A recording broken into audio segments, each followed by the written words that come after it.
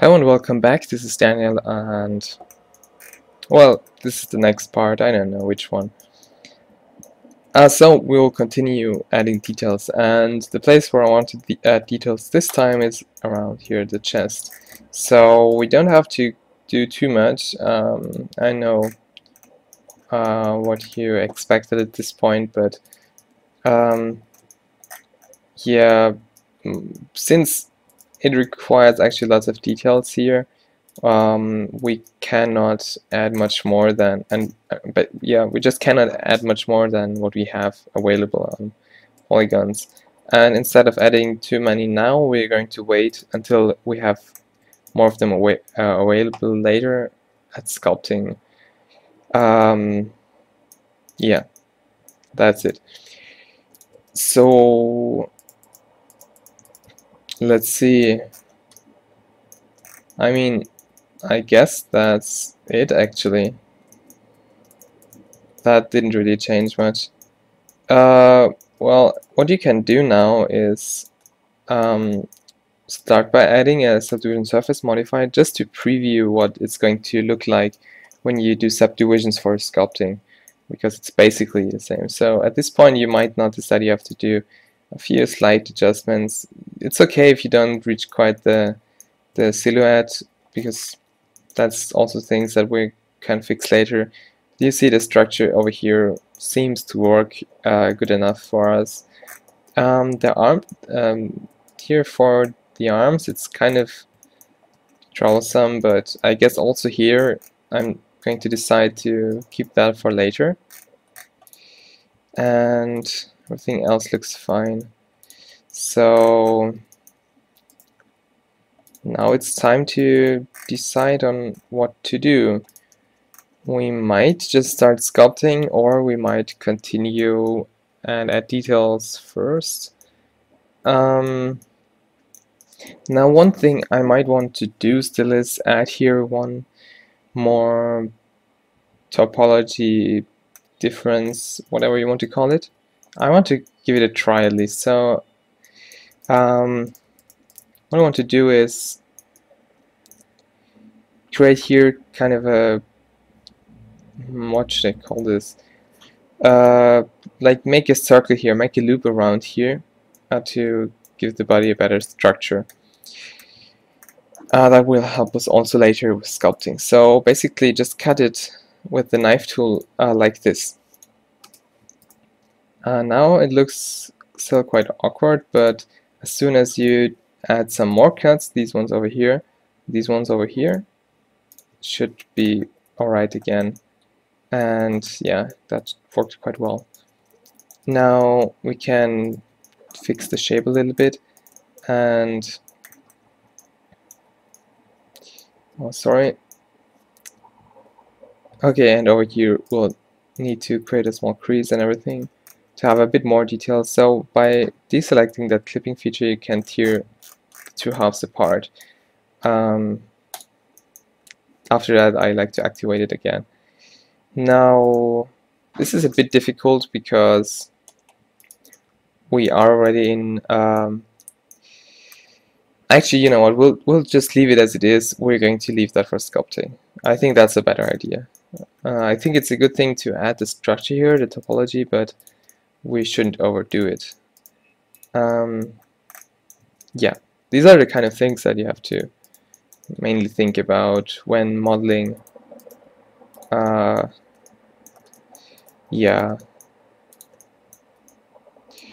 it's kind of hard to talk and model at the same time, I guess. You have to really concentrate on it, but I will do my best to give you all the information that you need and tell you as much as I can so that you can learn from this. Alright, that's good. Let's leave it as it is. Let's just make things a bit smoother all over here, because I want a rather broad base for sculpting. Alright, now what I want to do is delete this subsurface modifier, because that's not the one that we want to use for sculpting. Apply the mirror modifier and here on the modifiers, add the multi-resolution modifier. And you can click now on subdivide, and you will get subdivisions. I'll use 2 subdivisions for now. Maybe I'll go up to 3, we'll see. And in Sculpt mode, you have now the possibility to work with all those details, even though in edit mode you still have it as if it was subdivision surface. Now keep in mind that you won't be able to merge that later with any other object, but that's okay since our approach will have quite a few steps in between anyways.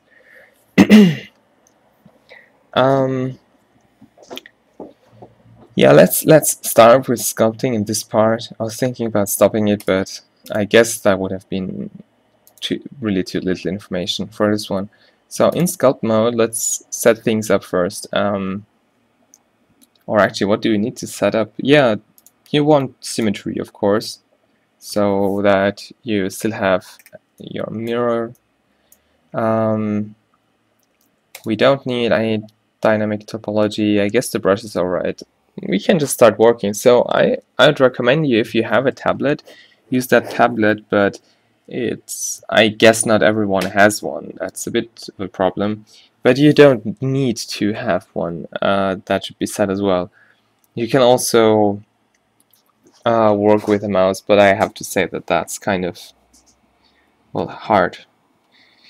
I'm not good at sculpting anyways, but I have practiced enough to be able to do this. So first thing I want to do is to use the grab tool to fix a few proportional issues here. So for example, the shoulder, let's just bring it into place. Was a bit too much, I think. By the way, with F you can change the radius quickly by pressing F, and with the move tool we just want to look at the silhouette for now and adjust it with our reference. Not too much, it can easily distort everything you have quite quickly, but it's good enough for us to add some of the bumps and anatomical details that we want to add at this point already. Also, it's good for adding volumes where you forgot some, or yeah, it's similar to proportional editing actually, even though I prefer the other one over the move tool in some cases. So once that is done, well, actually we might want to add some volume here as well.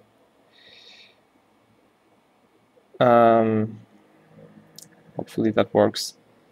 That looks good enough. Okay, once that's done, we're going to switch our tool, and it will be the default draw tool, probably the one that we're going to work with, and yeah, also the crease tool. Let's start with the crease tool maybe. That one gives us a few cool opportunities for adding details. Here at the back, for example, let's also see whether we that didn't work so well. Definitely the belly here. Let's see. Yeah, you see we're starting to hit our limits with our sculpting resolution.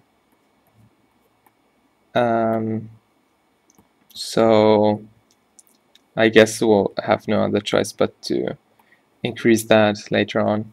But let's try to get as far as we can with what we have. So yeah, that's that. Now let's select the brush tool, and I'm just going to go ahead and add some subdivisions. I don't want to bother with it too much. And then start working on it. I mean, what can I say about that?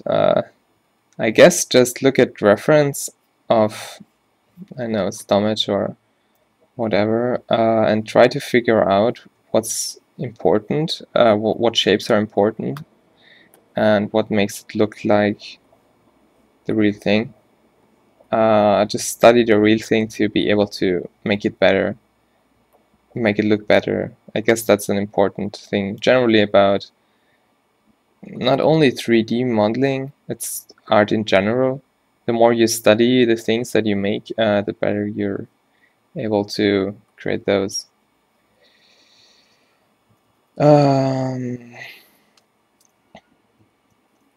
Let's see.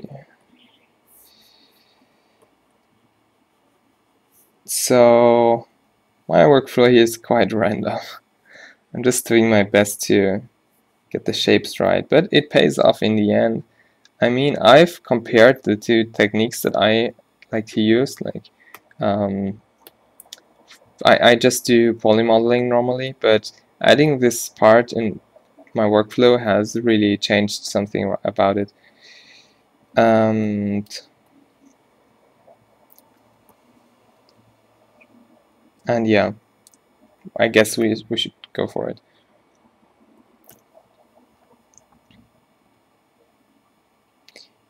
And the tools that I normally use are just the default tool, the grab tool, sometimes the clay strip tool, and the smooth tool, of course, but that one I just use by pressing shift, and then you can smooth it. I guess you don't need, oh, of course, the crease tool. I really like the crease tool. Oh, over here we've probably forgotten the mesh too. Yeah, we should have fixed that here. Let's see if it still works. What happens if we move it around here? Well, it didn't quite work. Anyways, we have it evenly now. We can just smooth it. Kind of like that. Let's try to sculpt this down a little bit. All right.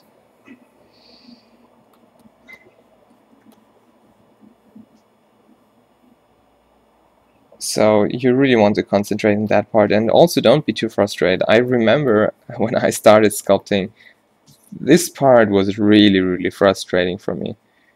I really tried hard to make it look good, but this is quite hard. But I guess a few tips that I can give you is try to not work too intense. Try to really make your shapes very just use very low strength here, or if you have a pen tablet, press down very light. Don't make too heavy changes in your model, because later on, once it's done, it won't look that good, in my experience. Except you know what you're doing. So let's try to finish this off with the final details that we left off.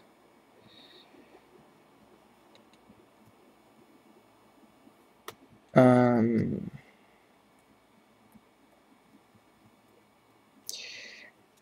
sorry for not talking so much here in this part, and everything. It's just really challenging. But you see the kind of the theory behind all of that. I mean, you just have to shape it. It's not that hard. I mean, it's like saying you just have to draw.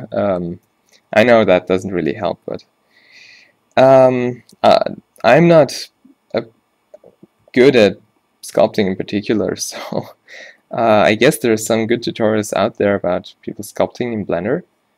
Check those out if you want, or just do your best and try it yourself. I'm sure either way you will definitely improve your skills.